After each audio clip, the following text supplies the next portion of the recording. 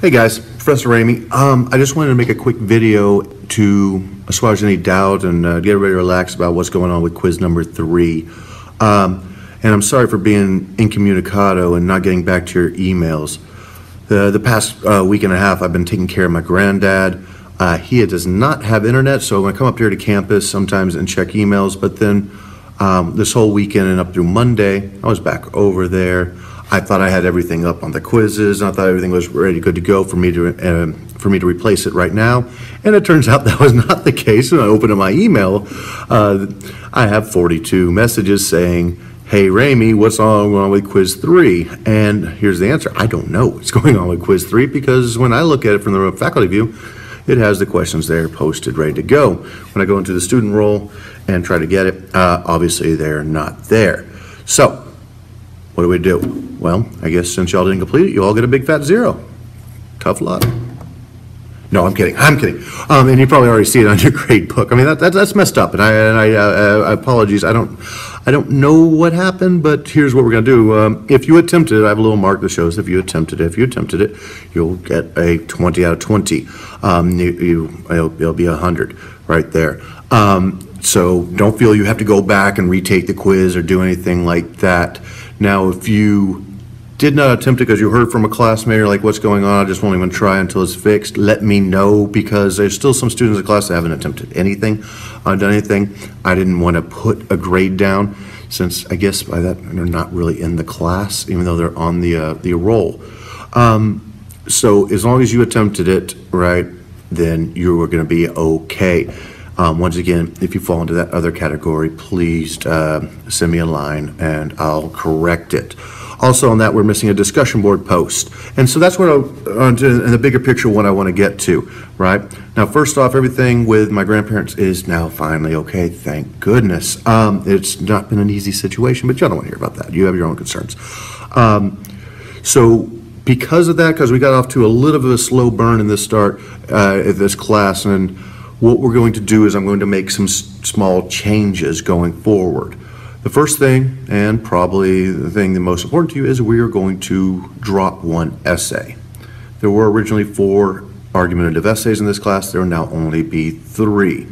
Doing that because the first one's going to be due this weekend, and I was not, in my opinion, give you adequate time to get it up by then. So I'm moving the first one actually to Thursday, November 17th, right? And so your point total will reflect that. There'll be now fewer points in the class there, but then of course one less paper to write. I'm also going to drop the total on discussion points because I still want us to discuss the issues of laissez-faire, free market capitalism, communism, and I still will post that, right? But I want to make sure you all have ample time to get to your full 200 points. So I'm going to drop that down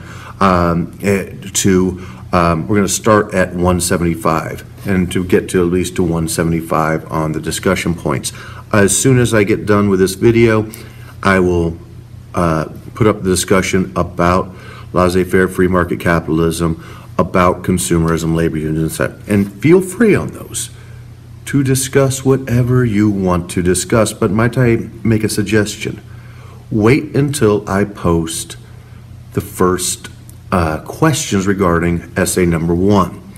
Now, roughly 2 or 3 hours after this video comes out, I'm also going to post another video explaining how to write the essays. I usually won't do that for the remaining. I won't do a video. I just want to make sure, walk you through the steps and make sure we're clear on what I'm looking for. This time there's also going to be something a little different about the essays. I'm going to give you more options. There are going to be 3 questions for the first essay, and you're going to choose one of those 3, right?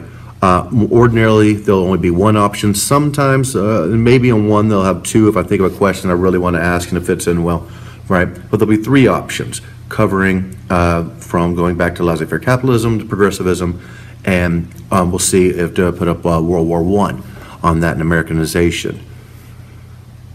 That will be due on Thursday, November 17th. Now, turn around the corner on Sunday, November 20th, right? So, what is that? 12 days from now, we have our research paper will be due.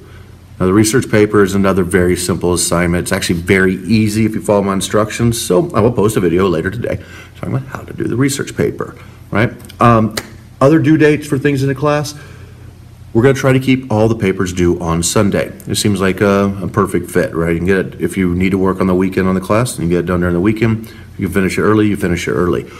So the following Sunday, the 27th, right, we'll have essay number 2 due, and then the following, I believe, is December 4th will be our final essay, right?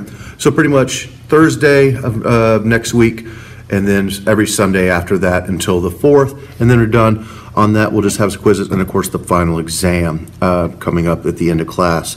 So for the middle chunk, there's a bit to going on right there. Very easy, of course, at the start, and very easy, of course, at the end, but you can get rolling.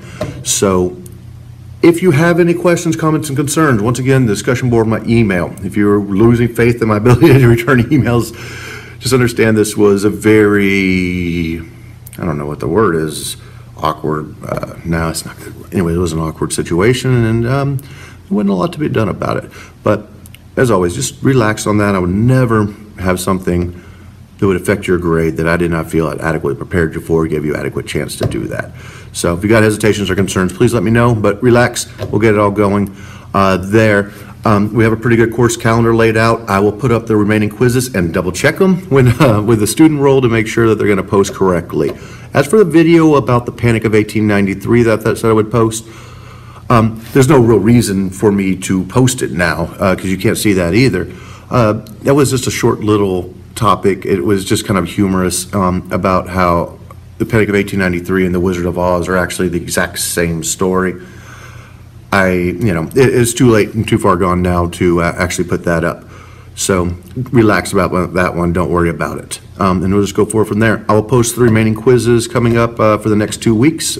Should be up either tonight, if latest tomorrow, there, and any other videos. But immediately today, if you want to get started, by sometime this evening, there will be a video up about the essay, the first essay, how to write it, and then you'll compare that to what's on Desire to Learn about which topic and what to pick and submission process. And then following that, there will be a video about the research paper. My hope is that I'll have the video where I can show you the steps, because you're going to do the vast bulk of this, and hopefully all of it. The research will be done online. I'll show you how to get there and what I want you to do. If we can get captured to work, it'd be fantastic. Until then, just let me know if you have any questions. If you have something that's really panicking you, you feel free to give me a call. This is, I know some of y'all very serious about your grades, and you were nervous when your professor didn't get back to you.